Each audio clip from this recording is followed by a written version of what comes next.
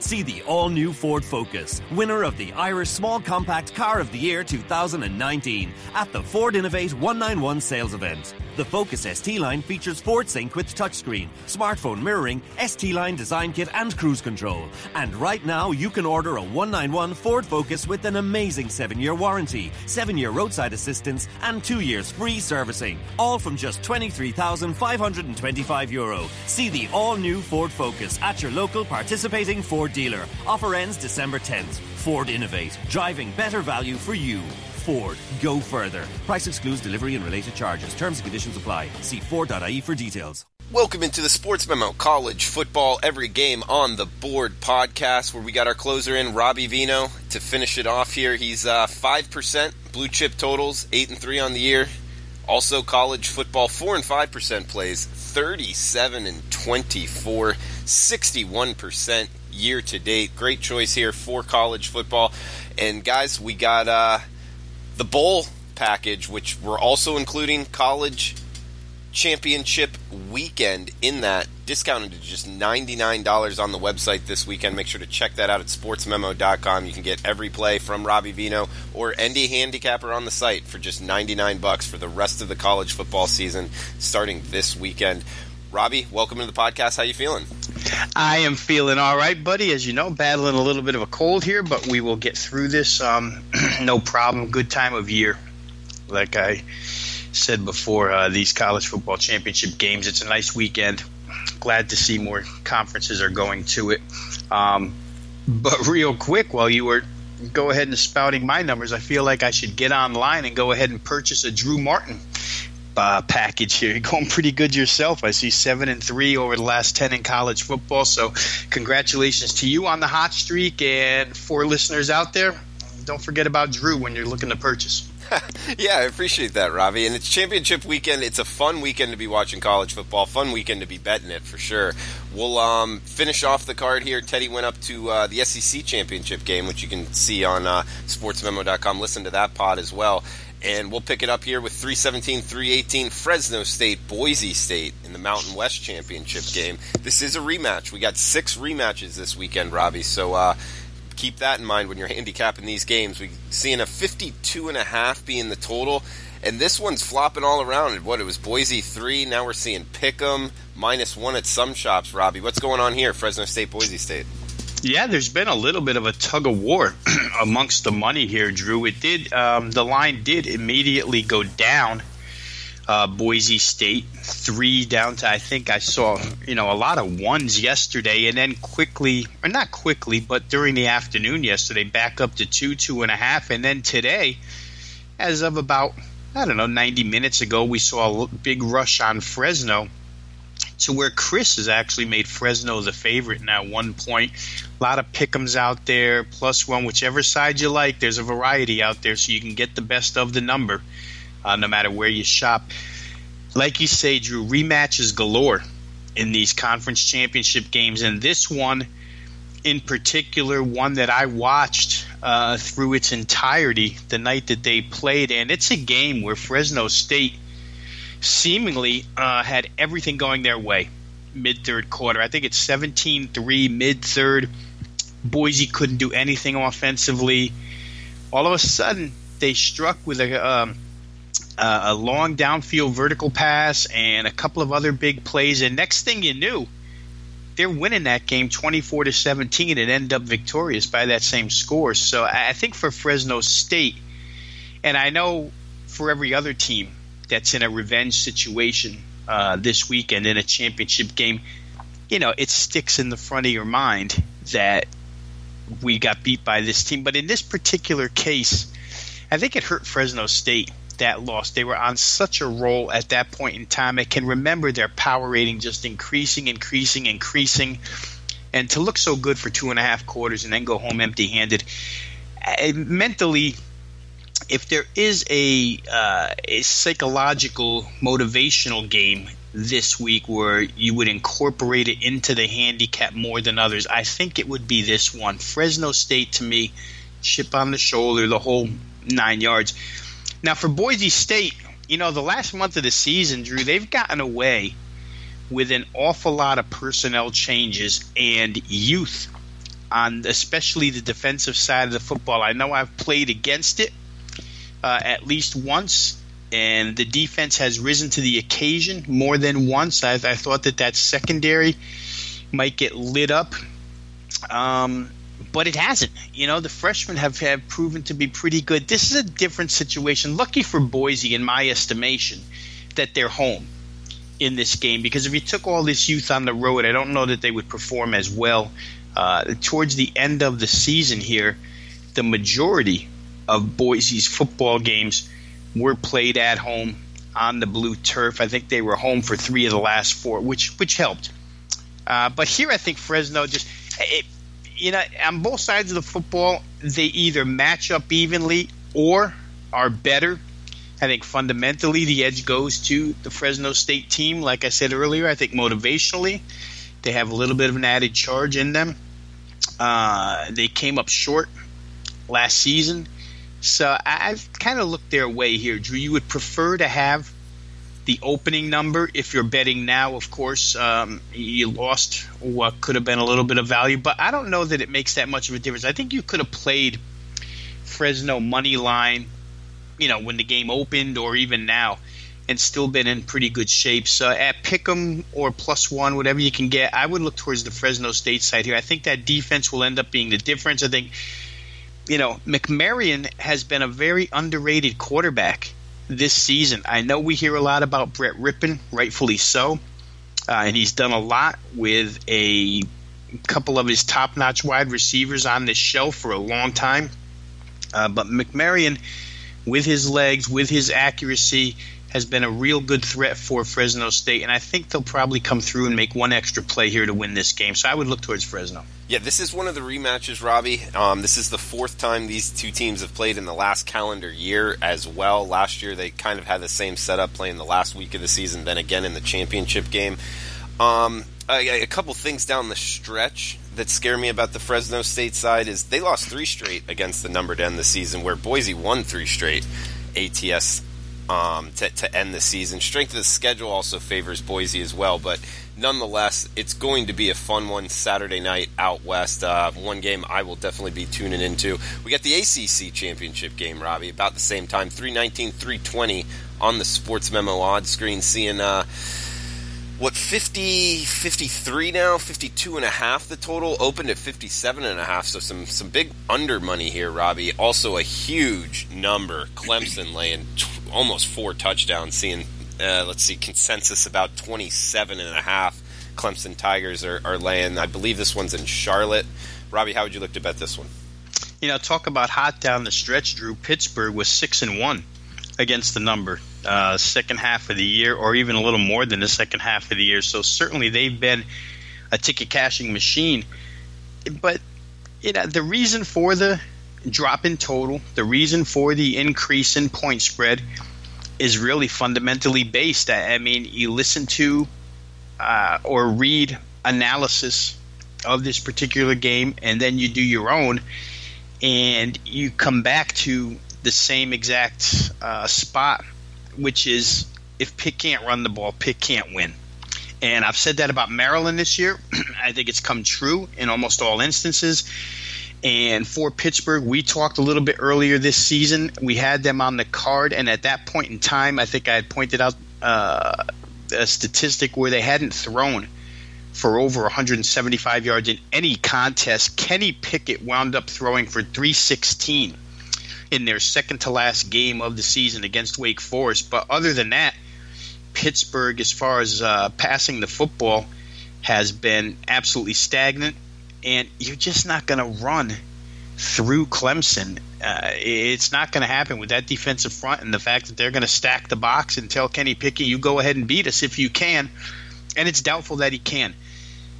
All that being said, with all the fundamental advantages that Clemson has, their defense over the Pittsburgh offense, 27.5 becomes a real large number. And I get the fact that if Pittsburgh gets behind 14-0, how in the world do they catch up? Pittsburgh's going to have to make a play somewhere, whether it be special teams, whether it be on the defense. Maybe they pick Trevor Lawrence off something in order to cover this point spread. But I don't. I'm just not interested in laying 27.5 points with Clemson, even though you would find it real hard to make a good argument of how Pitt could stay in this game. They would have to, go with the old proverbial grind out the clock, run the football. Pat Narduzzi is a, kind of an old school coach, defense and running game. But I'm sure that offensively, they're going to have some type of game plan that they feel will help them move the ball against Clemson. I'm just not so sure any of it would work. On the Clemson side, Travis Etienne has really gotten going running the football. The passing game with T. Higgins and that receiving core is electric as well. So Clemson can put up their points. I have a real tough time with a side in this game. I probably won't play, and not interested in laying 27.5, but fearful of maybe the 38-10 final that could be coming here. Maybe you would get to the under in this contest. I think that it's been chipped away to the point where I don't see an awful lot of value in it. I mean, at 57.5, there was certainly more value with the opener than there is at 52.5 or 53, which is what we're looking at right now. So it becomes, it just becomes a real difficult game to play. One thing I will say, Drew, is I don't agree with the sentiment that's out there in certain spots that says all Clemson has to do is win this game and secure their Final Four spot in the college football playoff. Therefore, maybe they would be a little disinterested in playing 4 quarters if they're it's just not in Dabo Swinney's nature to let off the gas pedal in any contest. So I don't know if that comes into play whatsoever. Clemson, if they can win by 45, they'll win by 45. They're not going to be up by 28 and say let's stop now and save it for the playoff. So I don't agree with that aspect of it, which some people playing the dog are leaning on. It's a tough game. It's really a tough game to handicap. If you truly like a side, go ahead and play it. I just don't know that I can find a definitive argument to play side or total. Robbie, we've got 3-2-1, 3-2-2. The Big Ten championship game in Indianapolis. Northwestern Ohio State, 61 the total. Looks like the Buckeyes laying 14 or 14.5. Some shops showing that extra hook on the 2 touchdowns. I'll tell you, Robbie, this is a man, if you like stats, it's all pointing towards Ohio State as far as offensive stats. Haskins over 4,000 yards passing, 40 touchdowns, only 7 picks. Compare him to Northwestern's quarterback, Clayton Thorson, 2,600 yards passing, 14 TDs, 12 interceptions. Also add in the fact Ohio State has won 30 of the last 31 versus Northwestern. Northwestern's a sub 100 team, Robbie, in terms of scoring offense. Ohio State's the number 2 scoring offense in the nation. You think 14 points is enough here? Well, and if you just took a general point spread number, Drew, you would say yes, because underdogs in Northwestern's 12 football games this year are 11-0 with a push. Doesn't matter if Northwestern's the underdog or if their opponent's the underdog, which immediately tells you that they play to the level of competition. When they're favored, they're not as – I don't know if – I can't even say they're not as motivated, because Pat Fitzgerald is an excellent motivational coach, but they just seem to play to the talent level. Whether or not they can play to this talent level against Ohio State is another story, and I think that's why we see the bump from 12.5 to 14.5. Some of that is reaction to what happened last Saturday in that Michigan game where Ohio State just went crazy and scored 63 points against the best defense, statistically, pass defense in the land. Unlike what I just said about Pittsburgh, right? When we talked about Pittsburgh and said that if Pittsburgh can't run the football, they can't move the football.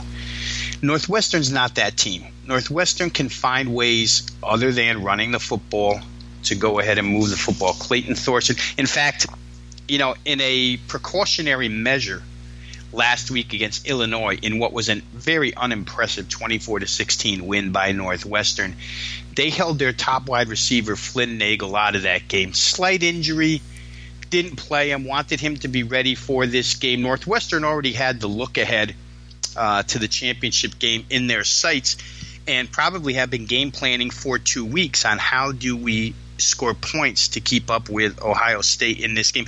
It's not a case against Ohio State, and listen, we've said this before too.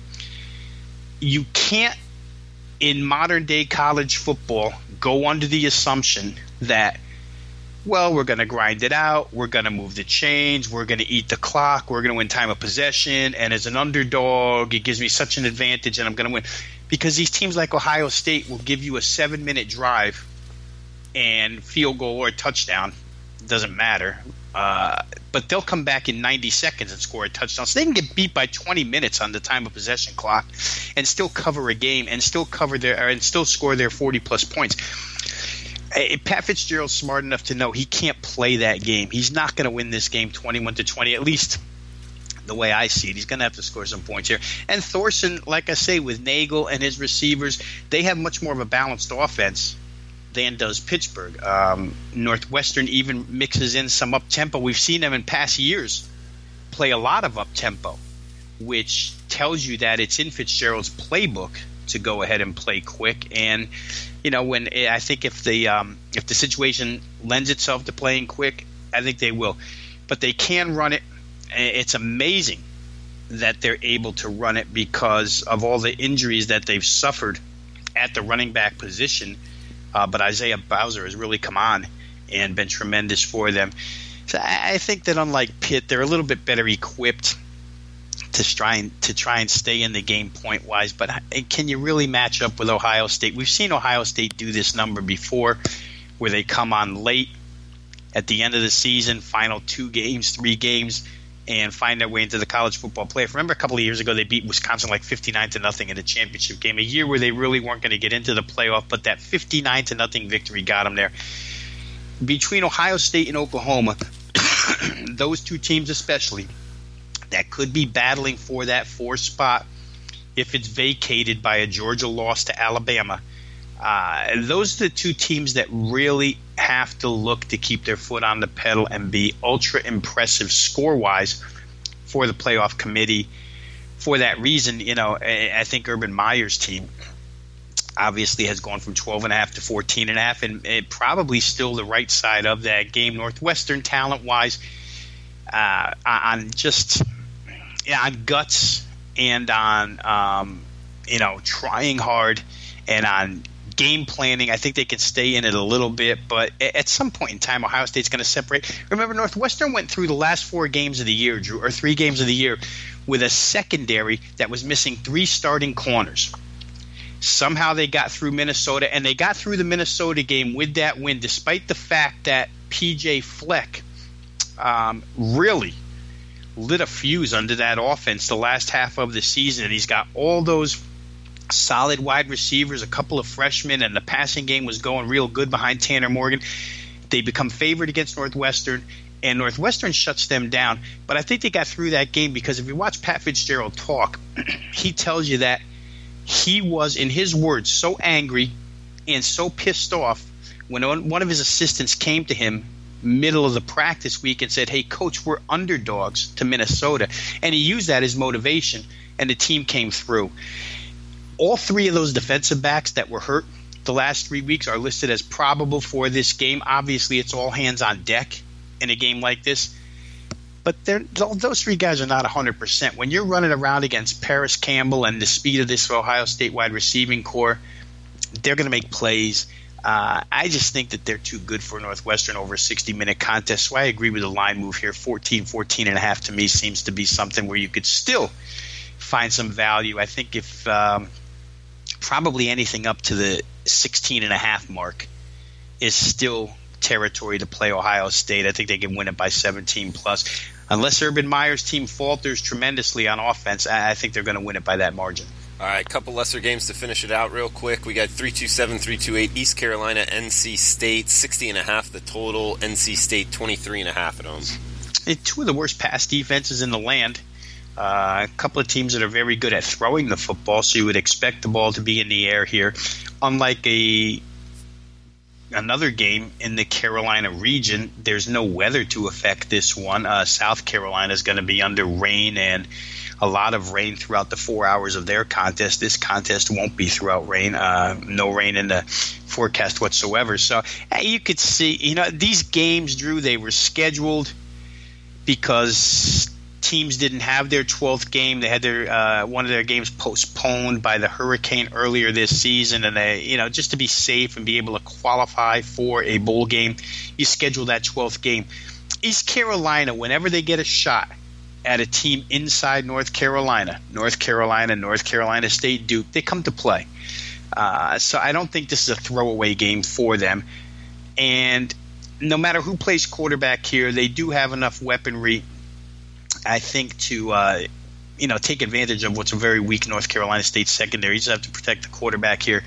But for NC State, Ryan Finley and company, they should move the ball at will up and down the field. 23, the numbers come down a little bit, and I think that it opened at 25. And again, I think that's because you're going to get a full 60-minute effort out of East Carolina. And let's not forget, Scotty Montgomery got fired yesterday. With that, I think the players probably put forth a big effort. I'm pretty sure he's not coaching this game. I think his firing was effective immediately, which means you get an assistant in there to take the place of the head coach. But I think the players will be inspired here. They're obviously inspired anytime they play an in-state bigger dog than them. They want to make a name for themselves. So I think that's the reason for the line move here. Don't know that I disagree. I just think both passing offenses have real advantages in this game. And with good weather, I think you could see the ball go up and down Carter Finley Stadium all day long. We also got Marshall, Virginia Tech, near there as well. 50.5 the total. Looks like Va Tech laying 3.5 at home. And for them, bowl eligibility is at stake here, Drew. 5 wins because they come up with the win over Virginia last week. And now it becomes an extremely important game for Justin Fuente and Virginia Tech. They haven't been good all season, but they can salvage something with a win here. We see the number open 4.5, cross through the 4 and down to 3.5 now. So there's Marshall money out there.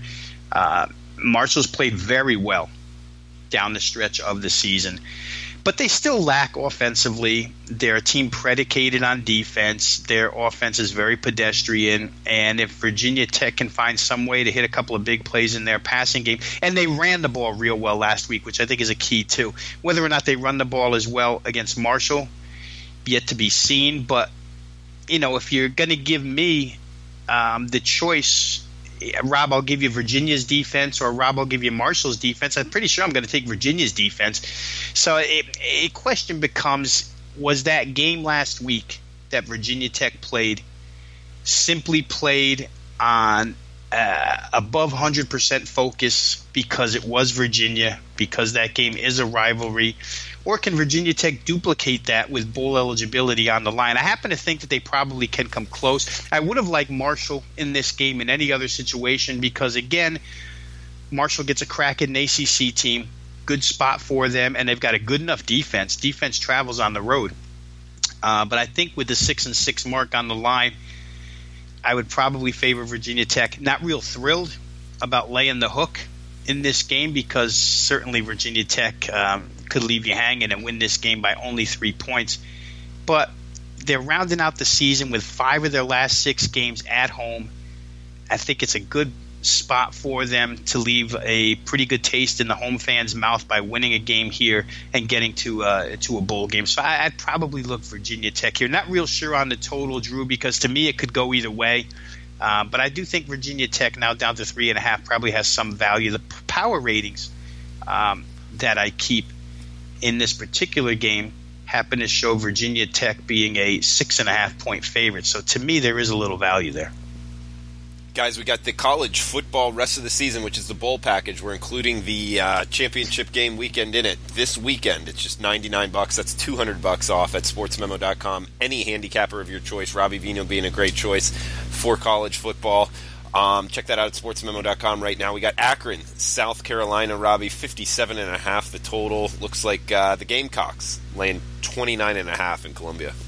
Yeah, well, a couple of things that I said earlier apply here. First of all, when we were talking about East Carolina, I had said that I don't believe this is going to be a throwaway game on December the 1st. For Akron, this is probably a throwaway game. I can't imagine Akron having any interest other than the money that they're probably going to walk away with for playing this game on the road, for scheduling it against South Carolina, where South Carolina probably has a ton of interest in coming out and performing well. So the number sits at 29.5 now. I've seen some 30s, Drew. I think they were taken back to 29.5, but there's still maybe a couple of 30s out there.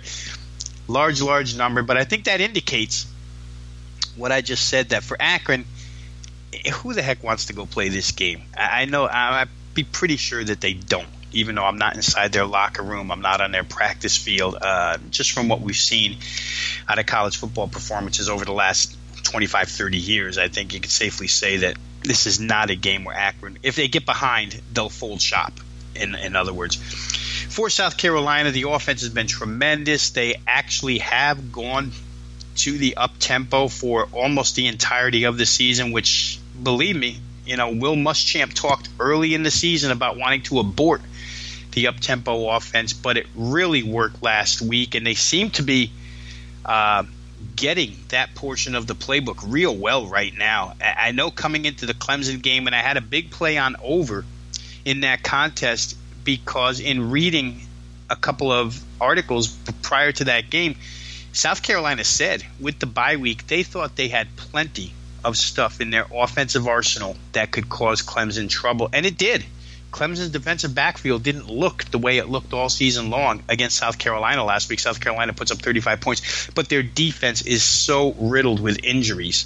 I don't know that they could withstand another injury, South Carolina. They're lucky the opponent is what it is in Akron, a team that generally doesn't have any explosiveness to it. I think the biggest problem for this game, Drew, I really wanted to play it over. I thought 56 was a cheap number because in my mind, South Carolina is good for, 48 in this contest. But the fact that it's going to rain and rain all game long, and the game could get out of hand, and maybe South Carolina just hands it off in the fourth quarter, and it being the final home game, maybe they give the second team a chance to get on the field. And for those reasons, it's hard for me now to get there. But in dry conditions, I would have probably played over 56 rather easily. Just within the last 45 minutes, we have seen a bump in this game. I see the total going up to 57 in most spots, 56.5 in others, and even Chris now pushing 57.5. So there's over money out there within the last 45 minutes. Just don't know that I can be one of those guys to go and play it because of the bad weather conditions in this game. Robbie, last game up, Stanford versus Cal. Looks like the Cardinal laying 3 on the highway, 46 the total. Yeah, a huge game for both. Obviously, the wildfires caused this one to be postponed a couple of weeks ago. They're really opposite at this point in time. Stanford has become an offensive-minded team. It's certainly the passing game since Arcega-Whiteside has come back off of I think he missed one game for injury, and since Bryce Love has come back healthy the last couple of games, that offense is humming right now. But going into Justin Wilcox's Cal defense is no joke. That team has shut down almost every good Pac-12 offense so far this season. So Stanford is probably in for it against a very motivated California team. Last week they win 33-21 against Colorado to head into this game. I don't know that the passing offense of Stanford, and in particular, Drew, I wonder about the protection of the quarterback in this game for Stanford. Cal is just so fierce in their front seven, and they're going to make plays behind the line of scrimmage. When you look at the last two opponents where Stanford has really rung up big numbers, 48 and 49 points and a lot of total yards, those two opponents were Oregon State and UCLA. Not even close to being in the league of Cal's defense. So those numbers are really going to come down here. Like I say, Cal has had some close calls. They've had some victories against good teams in this league based on their defense. Ever since the Oregon game, since the UCLA game, nobody's really gotten to them. The back half of the season has been real good. Washington only scores 10. Washington State only scores 19. USC gets held to 14. I kind of like the defense here. The money has shown up in Stanford's favor slightly throughout the week, but I have to say I'd probably be on Cal here. Don't like the fact that they have no explosiveness whatsoever in their offense. But against Stanford now, it's a little bit different deal going against their defense. You actually can just hand off the ball and gain some yardage against them at this point in time. So any bit of diversity that Cal shows, and Justin Wilcox will have a game plan put together with some assorted trick plays, because this is a big game for both as far as rivalry is concerned. I just think I like the dog here, plus the points at home. I think it'll be a good spot for California. Robbie Veno's been great all year. His 5% blue chip totals in college football, 8-3 on the season. He's got one up right now at sportsmemo.com. And guys, check out that rest of college football season. It's the bowl season now, and we're including championship weekend as well. And you can get it all for just $99. That's $200 off at sportsmemo.com. Everyone, thanks for tuning in. Best of luck with your bets. Have a great weekend. Welcome to the Ford Innovate 191 sales event, driving better SUV value for you. Take the new Ford EcoSport, featuring Ford Sync navigation with touchscreen, Ford Pass with Wi-Fi connectivity, rear-view camera, parking sensors and cruise control. And right now, you can order a 191 Ford EcoSport with an amazing 7-year warranty, 7-year roadside assistance and 2 years free servicing, all from just €23,525. Ford Innovate, driving better value for you. See it for yourself at your local participating Ford dealer. Offer ends December 10th. Ford, go further. Price excludes delivery and related charges. Terms and conditions apply. See Ford.ie for details.